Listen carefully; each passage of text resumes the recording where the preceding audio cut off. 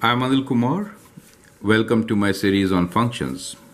Now let us discuss what are even functions and what are odd functions. So I'll kind of give you overview about this. Let me begin by sketching functions which are even and functions which are odd. So the function which comes to my mind as even function is a parabola, y equals to x squared. So I'm basically sketching some parent functions. For the odd function, the simplest example is a straight line y equals to x. So these are even and odd functions. Now, what do we mean by this? If the function is an even function, then it is symmetric about y-axis.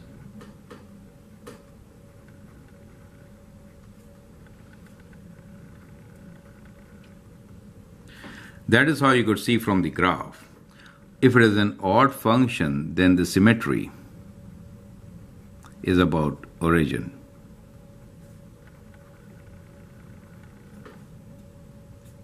So about a point basically. We normally say it is about a point which is origin. In this case about a line which is y equals to, which is y-axis, right? So about a line which is, the equation of this line is x is equals to 0. Okay. Now here it is about origin which is 0, 0. Okay. That is how we figure out even and odd functions from a graph, right? How do we find it algebraically? Let's now see into that part. Algebraically, if I try to find f of minus x and I get f of x, then it is even. It is odd if I find f of minus x and I get negative of f of x, then it is odd. That's the whole idea. Correct? So algebraically, we could do it like this. To give you a simple example, let's take a few functions, then we will know exactly whether they are even or odd. So as far as trigonometric functions are concerned, if I have y equals to, let's say, tan x. Oh, I wrote it here. It's an odd function. Let me write here. Y equals to tan x. Now if I find the value of this function for minus x, then in that case what we know is tan of minus x is equals to minus of tan x. You know that. So it's an odd function, correct? The graph of this function is kind of like this. Well, if that is pi by 2 plus and minus, then the graph of this tan x function is kind of like this. Now to make this tan x as an even function, what I could do here is I could multiply this by another odd function which is sine x. So what is, let's say this is of f of x for us, right? Then what is f of minus x?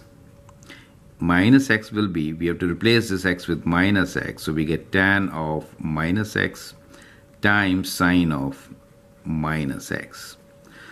Now, sine of minus x is negative, tan of minus x is also negative, right? So what we get here is minus tan of x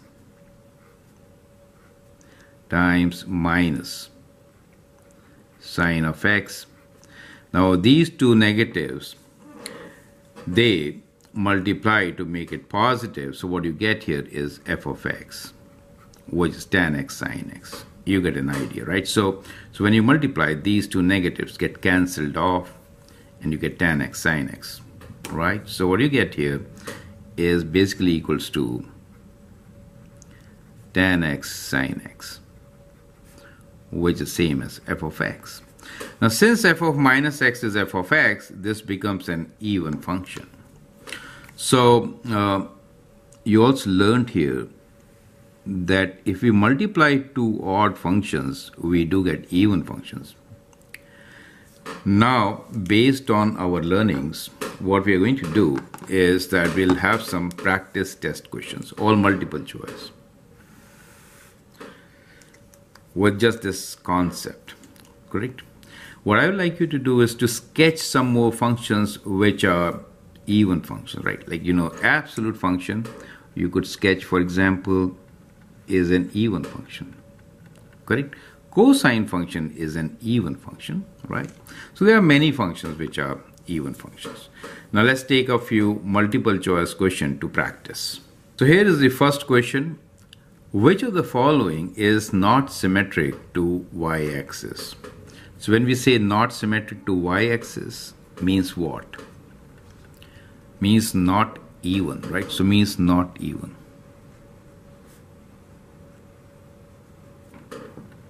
Correct? Which of the following is not symmetric to y-axis? So that means not even. Now if you look into these functions, what we need to really prove is that f of minus x is not equal to f of x.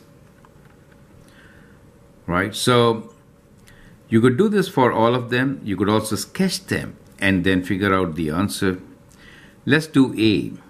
So let us say we have this function f of x equals to x plus 2 to the power of 4. What is f of minus x? F of minus x will be minus x plus 2 to the power of 4. Now here I could write this as, let me take minus common, right? So I'll take minus common outside. So I could write this as x minus 2 to the power of 4. Now that minus becomes positive since it is an even power, but inside we get x minus 2 to the power of 4. Now this is not equal to f of x, as you can see. Do you see that? So the very first A is the right answer. This is not even. So I hope that part is clear, right? Now in the next set, we have which of the following is not an odd function? Not an odd function means that now if I try to find f of minus x, it should not be equal to minus of f of x. Now we just saw that this is an odd function, sin x is an odd function, right? Here, both these terms are odd. Both these terms are odd. So this is an odd function. This function here is symmetric about the point origin. So this is also an odd function. However, I think D is the answer for this particular question. But let's verify. So I'll write f of x as equal to x cubed plus x squared minus 1. Let's find what is f of minus x, right? That means replace x with negative x. So I hope this concept is clear. Now once you do that, negative x cubed will give you negative x cubed. This becomes positive x squared. This is negative. Now, if I want to write this with negative outside, what do I get? I get this as x cubed minus x squared plus 1, right? So if you compare here, if you compare with the original function, what do you notice? You notice that the signs do not match, right? So these signs are not matching. Do you see that? They are not matching. So therefore, this is not equal to negative of f of x. And so it is not odd. Perfect. So I hope this type of question is clear to you. Not odd and not even. Now here is question number 3. You can always pause the video, answer this question, and then look into my suggestions. How many of the following statements is or are not true? Not true, okay? So let's look into them. Y equals to sin x times cos x is an odd function. So here we know this is odd, right? And this is even. So when you multiply even and odd, it results into what? It results into odd. So this is an odd function. A function can be both even and odd. Now that's tricky.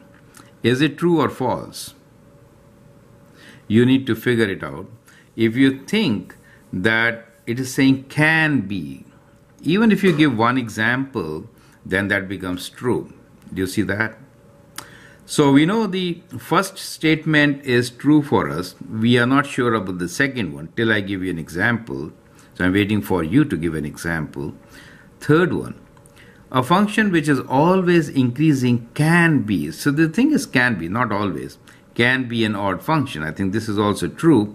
The example is cubic function, right? So if I have this x cube thing, right? So we know it is symmetric about this particular point.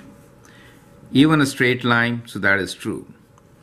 For an even function, f of minus x is equals to f of x. This is also true, right? Now here I have to give you one example that a function can be both even and odd. That means it is symmetric about the point and also the axis. Is there a function? Well, there is one function definitely, that is the x-axis itself. So if you see this function, which is y equals to 0, right? Now this is symmetric about the y-axis and also the x-axis. So this is also true. So the question is, how many of the following statements is or are not true? So all are true. So the answer is A, 0. So I hope you get this concept. This is a very important question. Basically, we're trying to summarize what we have learned here with the help of this question with an additional example that a function can be both even or odd. And there are very few examples. One of them is right before you, y equals to 0. Question number 4. Which of the following is symmetric about origin? So when we say symmetric about origin, it means even, right? So we are looking for even functions.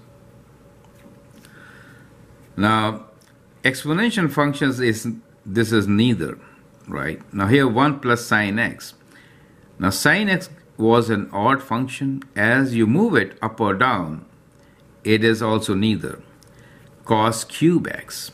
Cos is an even function, right? Cos is an even function, and if you do cube of this, it remains even. So let's do part B, which is let f of x equals to cos of cube x.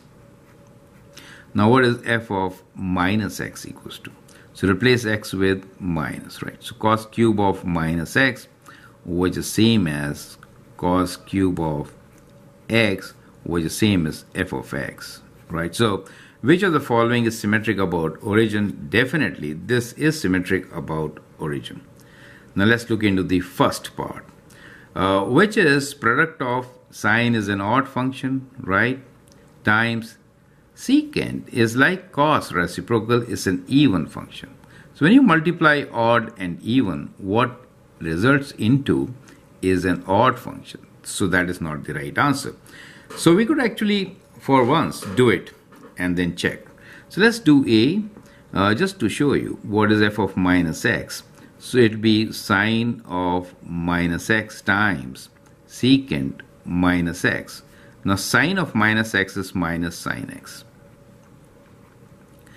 Secant minus x is secant x. So this is same as minus of f of x. So this function actually is an odd function. Do you see that? Right? So it's important to understand that when you multiply odd and even, you get an odd function. The answer for this question, of course, is D, cos cube x. So we have the last question for you. Which of the following is an even function? So even function means f of x is given to you, then f of minus x is equals to f of x. So we know this is odd and this is even. Their combination cannot be even, right? So that is not the one. So when you add them, you really don't get the right kind of combination. Two odds will not make an even if you add them.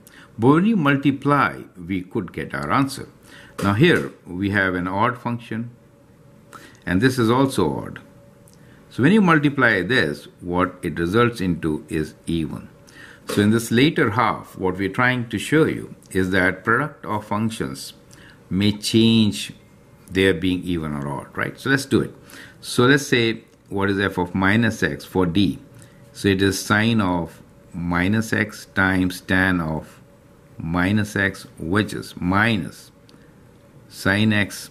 Let's put this in bracket, minus tan x, which is positive sine x tan x, which is same as f of x. So this function is even, so D is the right answer. So I hope this is absolutely clear. Now, here is the last thinking question for you. You need to classify the following as even, odd, or neither. So that's your test question. Treat this as your test question. Pause your video and then look into my suggestions. Okay, here is the solution. So for the first one, let us say what is f of minus x equals to. F of minus x will be minus x cubed minus 2 times minus x plus 1, and that gives you minus x cubed plus 2x plus 1. Now, if I have to make it odd, let's take minus outside and see what happens. We get x cubed minus 2x minus 1. Now, because of this portion here, the inside function is not the same as what f of x is. So this is not equal to negative of f of x. So this is neither. You get an idea, right? Now let's do the last one here. So let's find what is f of minus x equals to. Replace x with minus x. We get tan of minus x divided by minus x minus sine of minus x.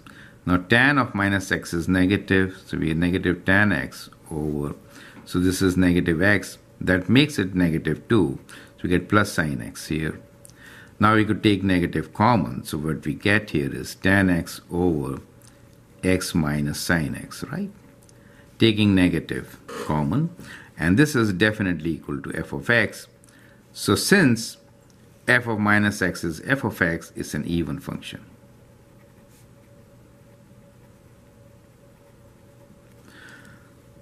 So now we can conclude this video, and I hope you have understood the whole concept about even and odd functions. Now if you note this polynomial function, we also can just figure out from the terms. We have odd term, this is an even term, and that made it neither, right? So if you exclude plus 1, it becomes an odd function. Do you get an idea, right?